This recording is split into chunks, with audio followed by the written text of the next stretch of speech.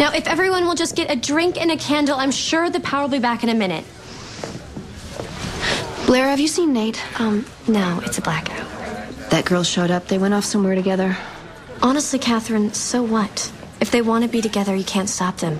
Just deal with it. I wouldn't expect you to understand. Hot young guy. Aging beauty, enjoying her last hurrah before the surgery start.